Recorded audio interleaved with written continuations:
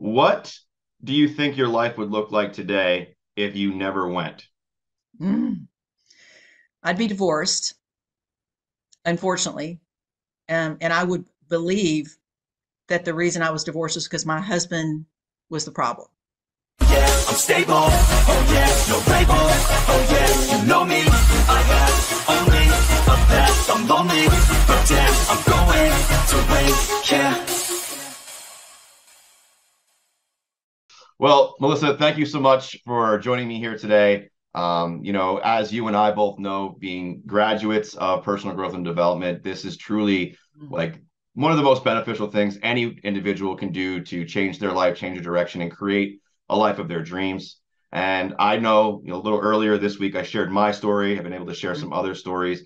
And I truly believe that by sharing these different perspectives, these different backgrounds and experiences, and it really does show that, it isn't the individual, it isn't the trauma, it isn't what you've been Mm. through. It's the choices you make, and then ultimately what you decide with what you learn. Yeah. That can build you up and make you truly big or put you back in the gutter, right? And Yeah, so I I'd love to agree. hear all of that about you. But before we do dive in, Melissa, let us know a little bit about who you are for maybe people who are tuning in for the first time, have no idea who the amazing woman on this call is. Let us know, just 2 minutes, who is Melissa Evans? Thank you so much, Chris, for having me here. And I'm so excited to share all of my insights. And who I am is I'm a woman who had an 18-year sales career, who was unhappy in a failing marriage, who thought, that as good as it was going to get was my six-figure career. And it was pulled out from under me in 2020. And when that happened, I thought my world was going to fall apart. And, I'm a praying person. Not everybody is. So I'm just going to say that. And I was praying, and God said, I'm taking you on a journey. For you, it could be the universe, or, maybe you're taking yourself on a journey. But I, in that moment, realized that I had some growth to do. And I started an online business and realized very quickly that all of the trauma in my life that I didn't even realize was there was holding me back.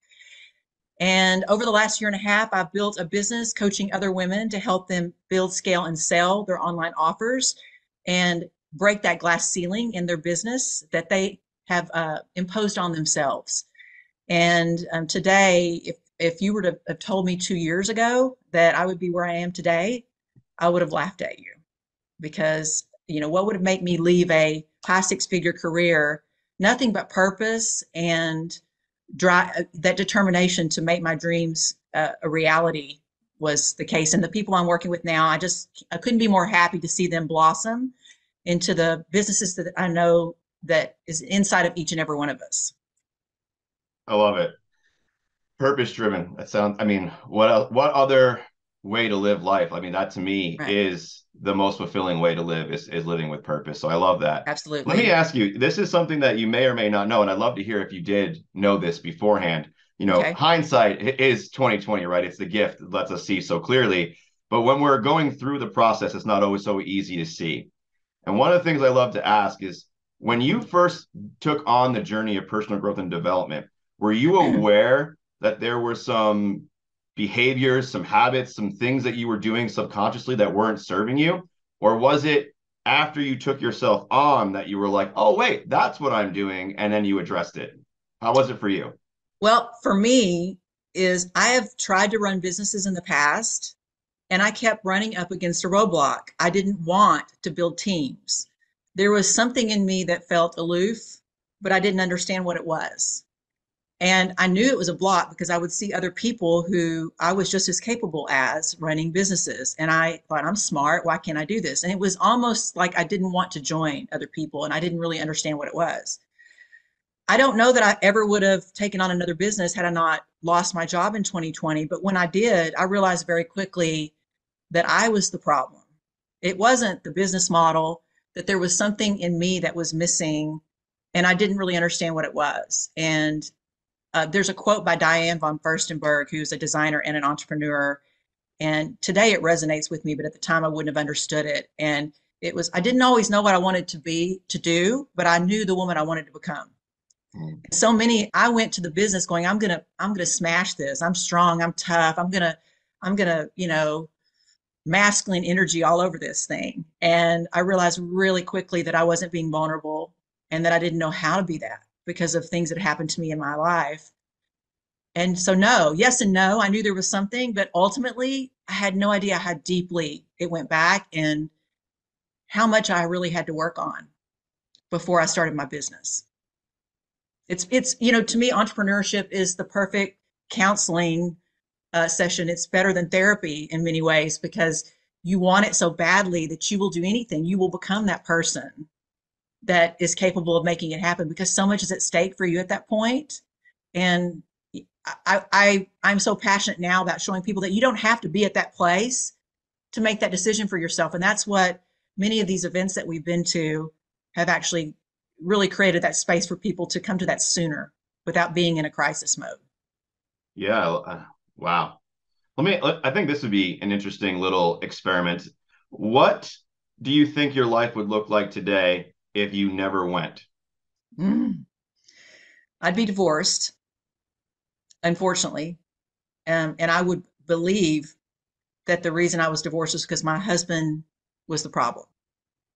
I would be probably trying to build a business, maybe having some success, but unhappy. I would be drinking all the time. I mean, in the industry that I came from, it's really common. There's a lot of stress. The more money you make in a sales career where you're not owning your own time, the more stressful it is. And a lot of people sit around and do a lot of drinking and, commiserating over their, I think that's common.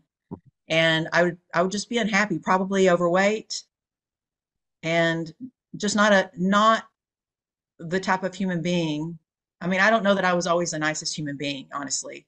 And I say that knowing that I probably was, but I didn't believe that I was. I didn't have that self-love in myself to understand that I had something to offer. So I would just be surviving right now. Scary, but I'm also Yeah. really grateful to say that that is not what happened, and you did take some No. different thing. Yeah, but yeah, that's a scary reality if you had never taken that on. Yeah. Um, you know what? You did take it on, and your life is very Yeah. different today, and you It sure actually is. live with purpose, and you're very passionate and honestly very inspiring, successful woman. Yeah. Thank you. Um, what are some of the things that give me like one or two that you pulled from personal growth and development, pulled from being in these experiences that you apply every day in your life? I just did a post about this today, and I know that you'll resonate with this, Chris, because you shared this at an event when we were together somewhere. Is the gap, Hmm. is creating the gap between the experience that happens to you, the space to feel and understand that the feeling you're feeling, if it's very strong, is coming from a trauma response or a limiting belief that's making you respond to that person or that event. And I've learned to take that space and go, why am I responding like this? And what is it about me that makes me feel I need that so much from that person or from this situation? And that has created this self-reflection in me that allows me to analyze what I'm doing. And it's allowed me to get to another gear, another gear where I'm not living in fear. Because even if you really look at your time, even on the daily, before you go live, how often do you hesitate and do you take 5 or 10 minutes to overthink what you're doing? And if you add up all those little bits of time throughout your day, how much time are you wasting living in fear? And I realized I was living in fear a lot and looking for validation outside. So, the gap, creating that gap allowed me to self-reflect and understand that I'm in control of my feelings. Hmm. And I never would have been able to have the strength to do that had it not been for insight, honestly. That's one. I I love don't know it. if you want me to No, share that's another. that's Yeah. great. If you have another one, I'd love to hear it. The gap is awesome. Yeah. The other thing for me is, and I don't want to get too heavy into trauma because trauma could be small t, little t, small t, big T. We're meaning making machines. And as human beings, everything we assign meaning to, and even as a child, there would be things that would be said that were innocent that I assigned meaning to, that I've learned to deal with now. But talking about trauma or life experiences in a way that's healing is not normal. It's not normalized in our society. Going to an event that I think of, people talk about the coaching container a lot and this idea of a container. And maybe you don't really know what that means, but to me, a container is where life experiences are shared. And to me, this event was like a container of people who were open and sharing their experiences, and everybody came with a different level of expertise. So someone like you, Chris, might share something that I would learn from if it was my first time, and the next time I would have more courage to share, and then I would help someone else. Mm. And it's this chain of belief that we're building. And if the world was like that, imagine what we could accomplish, what things we could change in the world if we were able to normalize this idea that our fear doesn't have to define us and we don't have to hide from it. And it's actually there to teach us what our purpose is. And so that was the biggest like paradigm shift that happened for me, was that not only does everyone have a purpose, but it's our God-given right to find it. And then we need to live it for ourselves, our family, for the world. So, and I've been to personal development events, and not once have I ever experienced that. At my 54 years, this was the first event that actually broke me open in a way that I never really thought, in a good way, that I never really thought would happen. So, wow. I love that. So I don't know if this is relative to you. I'd love to hear it. So for me, when I took Insight because I knew I was my biggest stopping point, right? I was the roadblock in my success. And I went there because I wanted to have more financial success, right? I wanted to create a bigger business than I had ever done. And I knew that if I didn't get out of my own way, I was never going to do it. But the fortunate side effect of that is that I became a better parent. I became a better husband. I became a better communicator. Like all these other doors opened up for me, and my life became like 10x better in all these different categories. So was there any positive side effects, we'll call it, for you attending Insight that maybe you didn't think you were going to receive walking in? I alluded to the fact that if I hadn't been to this event, that I would be divorced right now. And I honestly, just as I was losing my job, was contemplating divorcing my husband. And long story short, over the year and a half from Insight and on, the shifts that I made in myself made me look at my husband in a completely different way and realize that I wasn't letting love in. Yes, we all have our things that we're going to deal with. And I began to be more open and loving. And surprisingly, all the things I was trying to make my husband do before were starting to happen because I was just being more open and loving. And you think I would know that academically, but there's something energetic that has to happen in you, a shift that has to happen for you to go from here to here. And that happened.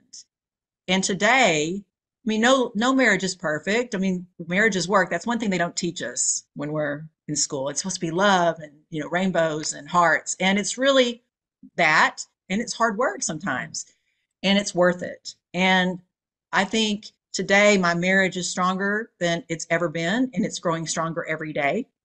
And I never would have thought that was even possible coming out of an event that I went to because I wanted a strong business like you. So yeah, huge side effect that's been super impactful in my life. I love it. One of the things that a lot of graduates of this seminar, of the trilogy of seminars, talks about is that they found a community. They found something more there. Did that happen for you, and what did it look like? So yes, coming from, I'm going to go back to trauma for just a second. When you experience trauma in your life, whatever age it is, you retreat from the world, and then you teach people how to treat you. So then people that are around you are not always the healthiest people because you don't think you're worthy of success and great friendships and great love. So as you begin to develop, you start feeling that gap in a different way, that gap between that you're not aligned with the people that you're around, and you start feeling alone, and you realize, man, I need to lean into something more positive here. And like I said before, when you go to these events and you're around people that are at all different levels, and you're raising each other up and you're supporting each other, you create these friendships where I could call anyone from one of these events and say, hey, this is Melissa. And they would say, what can I do for you? And they would be there for me. They would drop everything or most things to come and help you with something because they have a similar vision to what you have in the world.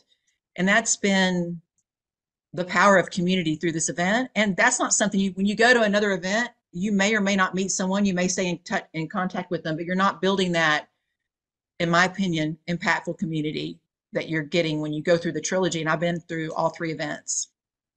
It started with I Insight. love hearing you say that, because for me and a lot of military, veterans, and even first responders, like we're so intertwined that we become family when Mm, we're in, and then when we get out, it's like you lose your family, right? It's like yeah. you've lost everything.